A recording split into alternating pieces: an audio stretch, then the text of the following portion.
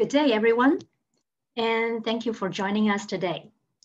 This webinar series, The Ecosystem of Academic Publishing, is brought to you by Crossref and IES Research.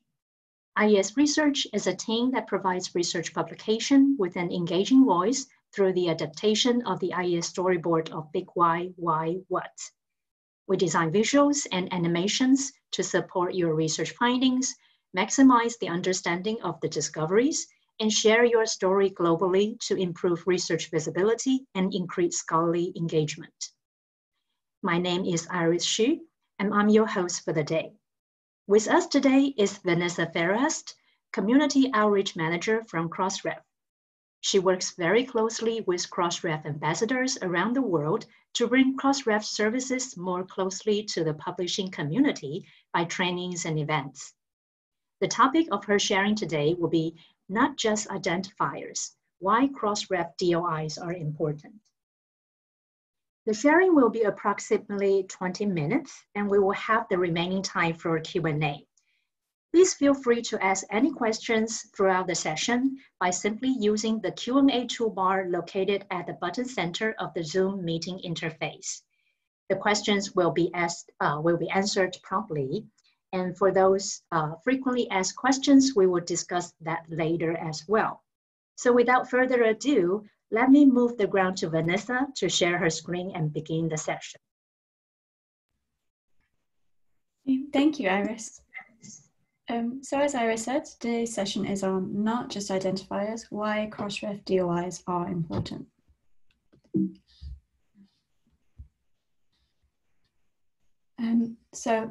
As Iris said, my name is Vanessa Fairhurst, and I am Community Outreach Manager at Crossref. I have worked at Crossref for about 3 years now, and I manage our ambassador program, as well as our live local events, both online and in person when we're able to do these again. And these are events where we're able to get feedback and input from our community around the world, as well as give some information about our services and how to work with Crossref. With me today is Rachel Lammy. Rachel is Head of Community Outreach. She previously worked in publishing before joining Crossref in 2012. At Crossref, she's worked in various roles from product management to managing our similarity check service, and she moved over to the Community Outreach team in 2016. Rachel will be answering the questions in the Q&A chat for you, and then she'll be also talking in tomorrow's session, which is on managing your metadata. So today we'll be talking to you about what a DOI is, what it isn't, and the importance of registering comprehensive scholarly metadata to aid the discoverability of your content. So this is our mission at Crossref. Crossref makes research outputs easy to find, cite, link, assess, and reuse. We're a not-for-profit membership organisation that exists to make scholarly communications better. We work with over 16,000 member organisations around the world. We have 40 staff based in the USA, the UK, Ireland, France, and Germany. So we're quite a small team. We have a 16-member board, which is a cross-section of international publishers, both big and small, for-profit and not-for-profit. And we have a metadata store of now over 100 million scholarly content items.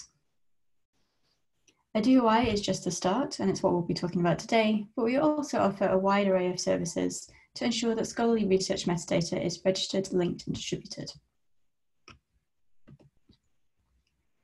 So today we're talking specifically about Crossref DOIs, but there are, of course, other registration agencies and other types of identifiers. For example, ORCID provides identifiers for people, whereas if you were looking to register your research data, you might assign this a DataCite DOI instead. These identifiers, as part of the open infrastructure ecosystem, enable disambiguation and links to be made between research objects, people, organizations, as well as interoperability across various scholarly services. So at Crossref, we currently support deposits for the following types of content: journals, books, book chapters, conference proceedings, reports, dissertations, standards, posted content, which we also know as preprints, and peer reviews, You may register other types of content that don't fit into these categories, and we collect some basic metadata, usually as a data set if it doesn't quite fit into one of these existing categories. And we're hoping to provide support for additional content types in future. So a bit about the structure of a Crossref DOI. A DOI is comprised of 3 sections.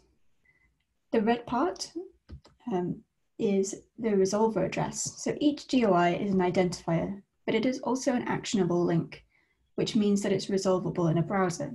When you click on it, it will take you to the page. The blue part is the prefix, and this is what is assigned to each member when they join Crossref, usually in the format of 10 dot and then 5 numbers afterwards. In some journals, you may see DOIs with prefixes that only have 4 digits, as in this example, but they've had 5 digits since 2012. Some members have 1 publication, some have multiple, and 1 prefix may be used to register all of your content, even if you publish different types of content, books and journals, for example. Finally, the yellow is the suffix, and this is the part of the DOI assigned by the publisher, and it is unique to each content item. Each member has a unique publishing schedule, and this could be weekly, monthly, or yearly, and DOIs can be registered at any time. And so the total DOI routes through the resolver to point to the registered URL. We received many questions from our new members about creating a suffix for the DOIs. A DOI is an opaque identifier, and this means that it doesn't actually have any meaning in itself. So there isn't a prescribed formula you need to follow. Our best advice is that you keep your DOI suffixes consistent, simple, and short. Consistent and simple for easy management. You need to maintain a suffix pattern that's easy to maintain, and short so they don't take up too much space when they're used in citations, and I'll talk a bit more about this shortly.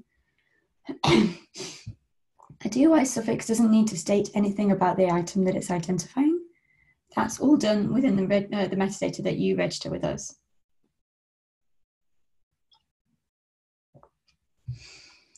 When creating your suffix, you may use the letters A to Z and the numbers 0 to 9. As well as certain characters like hyphens and parentheses. Some members use the ISSN or the volume and issue numbers. Some use a title abbreviation. That's entirely up to you. As stated, it's an opaque identifier, so it doesn't need to mean or say anything in itself. You can find more details on constructing your DOIs in our educational materials on our website. We will share the link to all of these slides after the webinars. So talking a little bit about our Crossref DOI display guidelines. So new display guidelines went into effect back in 2017, and it's very important that all our members follow these guidelines for consistency and usability.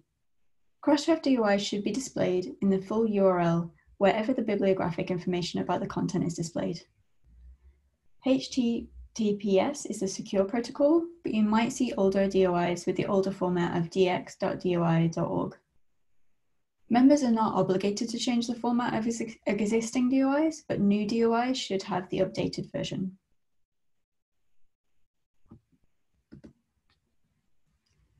So once your content is registered with Crossref, users will be able to retrieve the identifiers and create links using them. Crossref DOIs must resolve to either the full text, if you provide open access, or to a landing page that you maintain. The landing page must contain the full bibliographic citation of the article, so that the user can verify that they've been delivered to the correct item. The DOI displayed as a URL, as per the guidelines I just mentioned, and instructions on how they can access the full text. This might be through a login or a subscription, for example.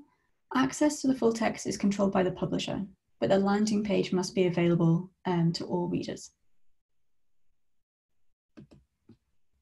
And here's just an example of a landing page. You can see here the DOI is displayed as a full text link as per our DOI guidelines. It has a bibliographic citation, And at the bottom, there's a way to access the full text.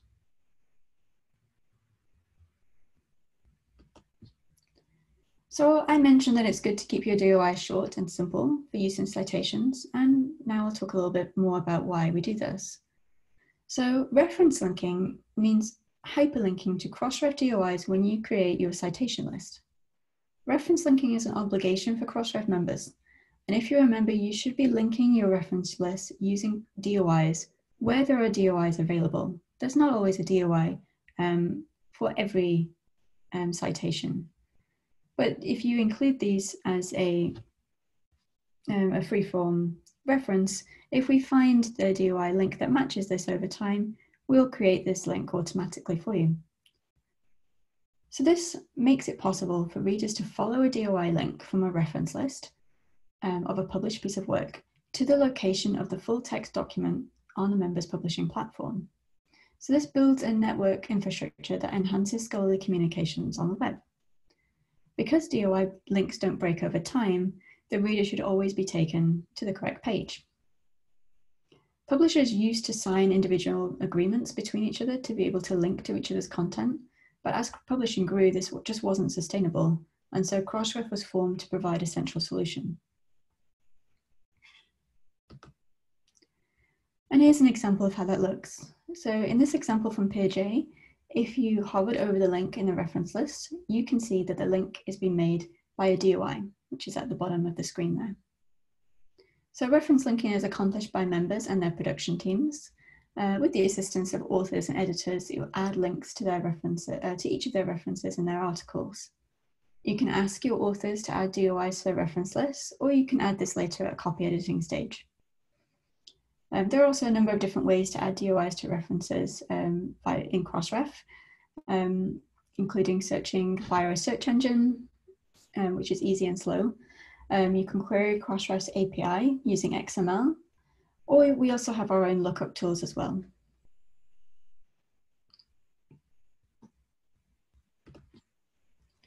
So back to what I said at the beginning, Crossref is not just about DOIs.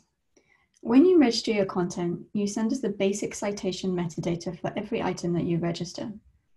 And this includes things like titles, authors, the publication dates, issue numbers, the ISSN, ISBN, anything that describes the content that you're registering. And this goes alongside the DOI. But we also collect non-bibliographic metadata about the items as well. And this can include the reference list, as I just talked about, funding data, ORCID IDs, license data, clinical trial information, abstracts, data about relationships between items, information on errata or retractions and updates. We have minimal requirements because we need to support a variety of publishing practices, but we do ask that you send us as much metadata as possible and that it be accurate and clean. The more comprehensive your metadata is, the more likely that your content will be discovered and disseminated. And we're always adding more metadata options, and you can always email us to ask if you think we've missed anything. We ask that all the metadata you deposit be complete, accurate, and up to date. And this is why, because so many people and organizations use it. Registering your content isn't just about getting a persistent identifier for your work. It is about where your metadata goes after you register it with Crossref, and how many other organizations then use that metadata to find the content that you publish. Because Crossref's metadata is standardized and machine readable, it is very useful to organizations that make your content more discoverable. And this can include services like manuscript tracking services, library discovery tools, or in metrics and analytics. The uses are vast and ever growing.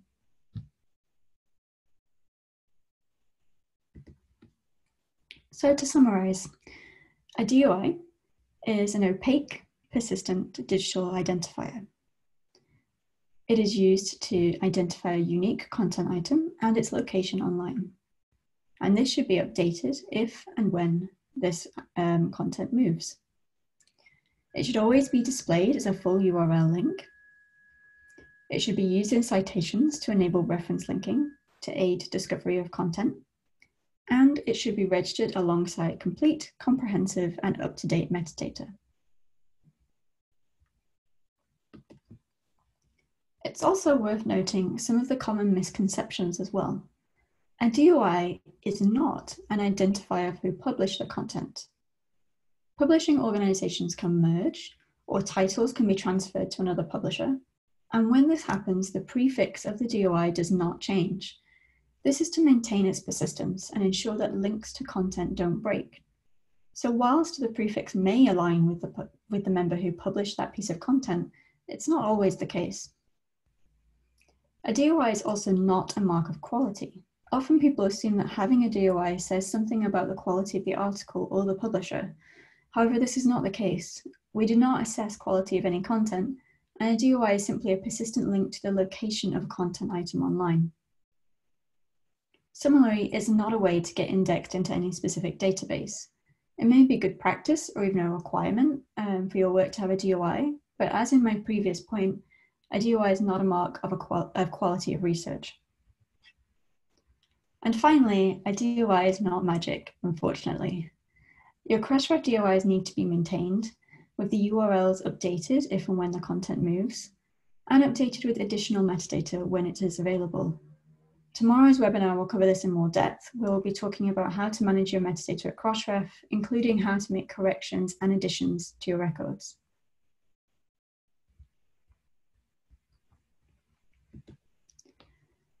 Here's some information where you can get further help and support.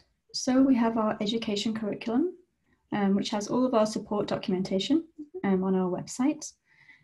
This is new and it should be much easier to follow than our previous support documentation. If you cannot find the answer to your question there, you can always email our support team, which is Isaac, Shane and Paul, and you can contact them at support@crossref.org. We also have a new community forum, which you can find at the website there. Here you can post questions in a variety of different topics, and we will get back to you. A member of the Crossref team will get back to you, or a member of the community will get back to you. You can also post questions in other languages if you want, and we can try to make sure that somebody answers you in the correct language.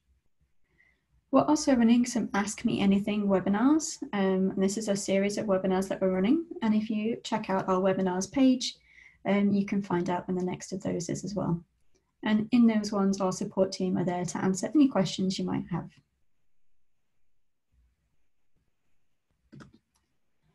And thank you. So I've added a link on the slide to tomorrow's webinar. It's the same time as today, and there's still some space to register at the moment. And tomorrow, Rachel will be talking more about how to manage your metadata at Crossref, including how to make corrections, updates, and how to identify gaps in your metadata records. And now we're going to go on to answering the questions.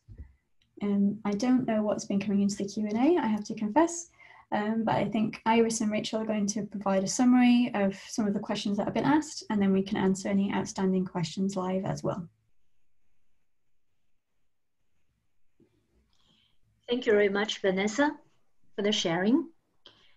Now we already see some questions coming up in the Q&A bar. But for those who joined the session late, please enter your questions in the Q&A toolbar located at the bottom center of the Zoom interface. So actually, we already have some outstanding questions, and I will just select a few that might interest most of the audience here. So one question is that would having an ISBN be a requirement before we can mint Crossref DOIs for book chapters? No, I don't believe so. Rachel, could you confirm that? Do you need an ISBN? Yeah, it's a good question. We used to require ISBNs and for the registration of books and ISSNs for the registration of journals. It's still best practice to provide those if you have them, and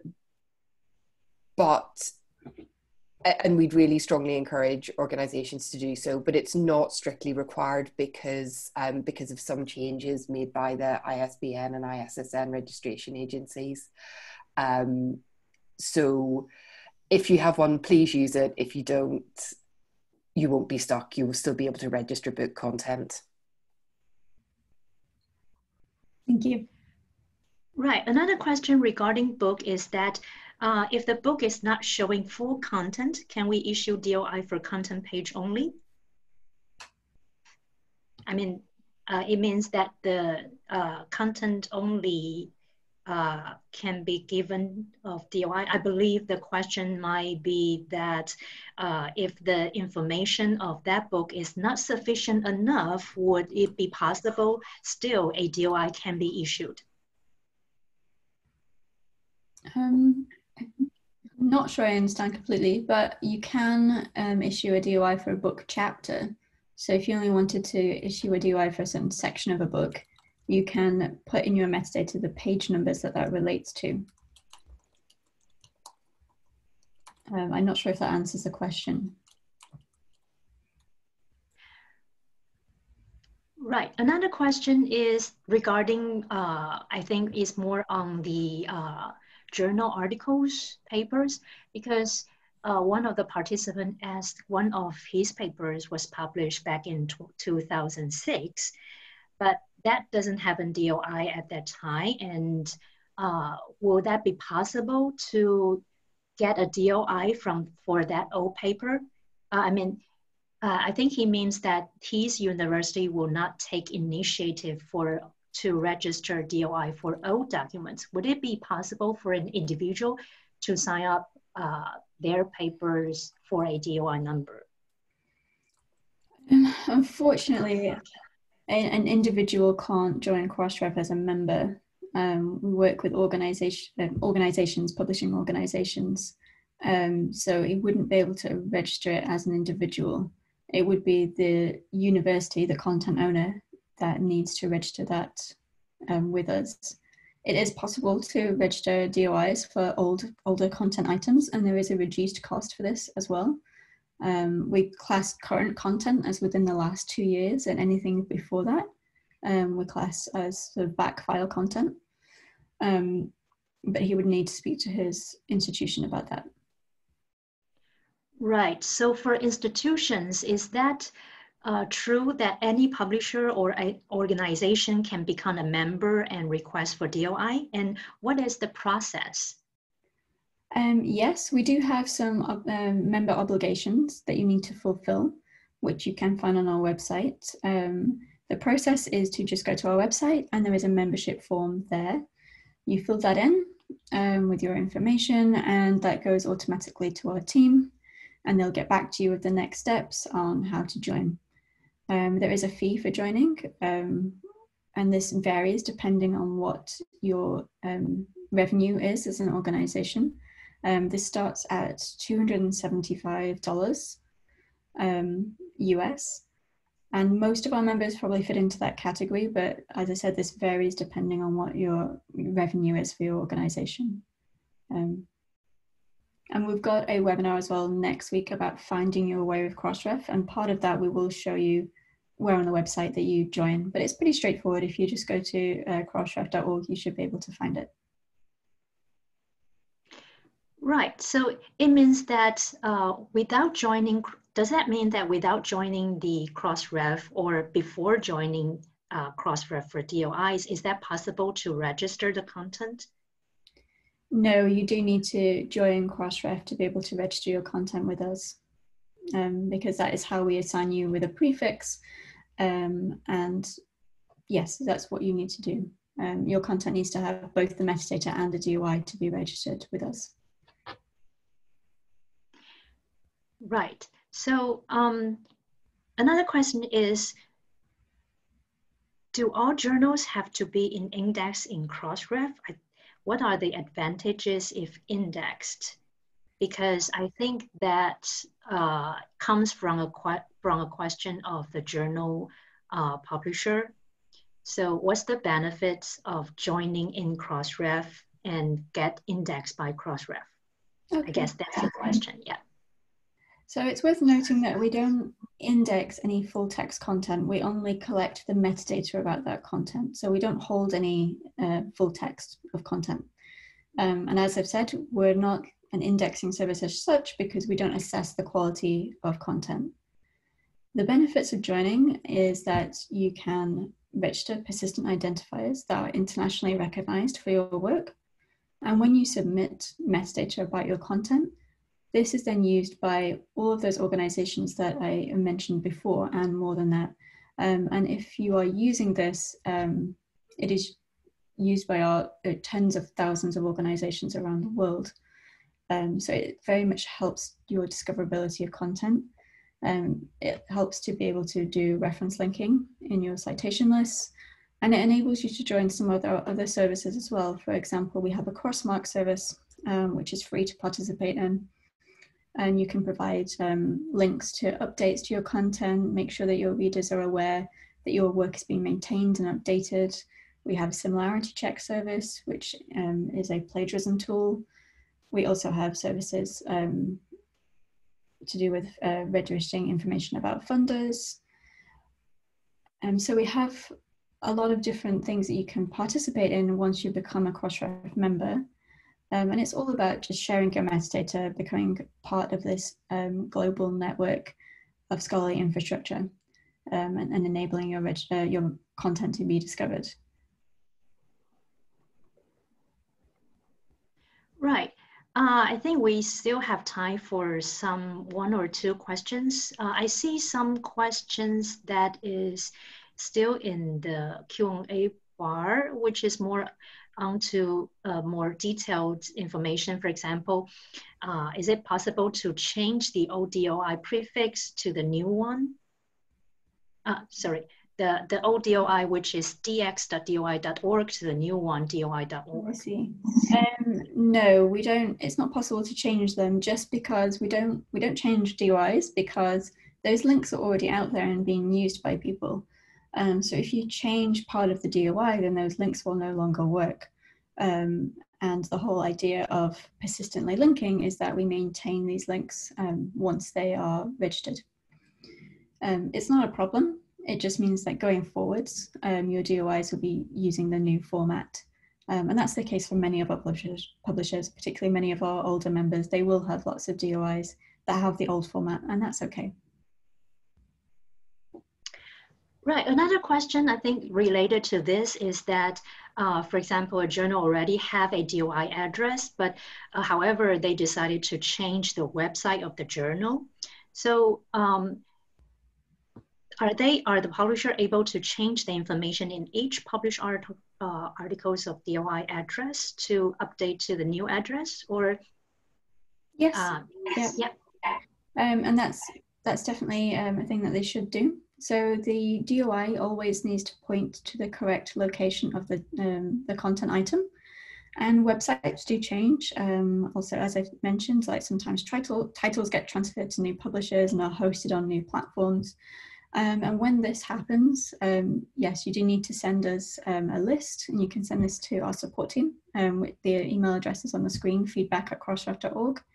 And you can just simply send us a list of the DOIs with the new locations. So in an XML file, for example, with the new URLs, and we can update that for you.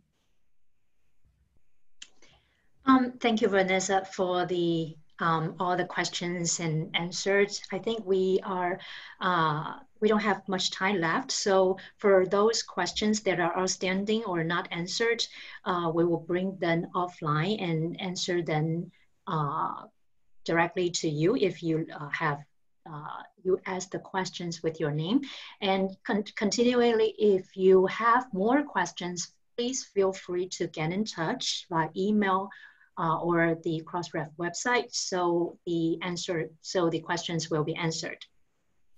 So for those who are interested in getting an e-certificate for these webinars, we will issue an e-certificate to participants who joined all sections of the webinar series. So please do join us for the coming section, which is for tomorrow's section. It is scheduled at the same time, and you have the information from the Vanessa's slides.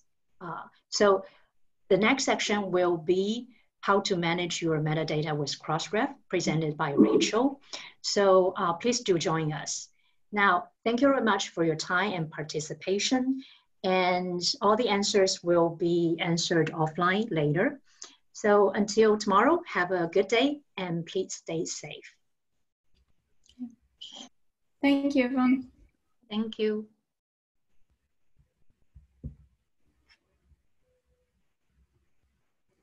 Oh, I will just put the link, before people leave, I'll put the link to tomorrow's session into the chat, just so that people have that. Give me a moment.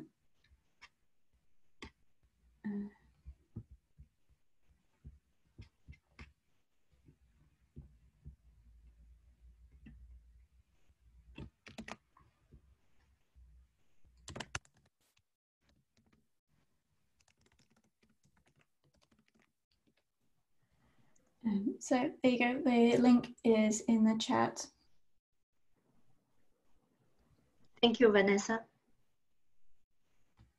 And I believe this session is recorded, so the link to the recording will be sent to everyone later.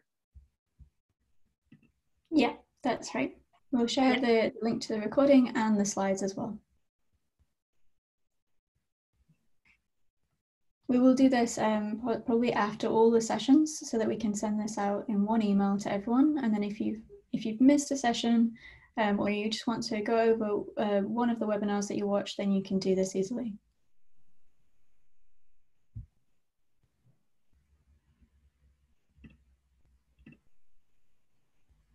Yeah, thank you very much again, Vanessa, for this wonderful sharing. Thank you. I'm going to end the webinar now. Talk to you tomorrow. Yeah, bye. Bye, everyone.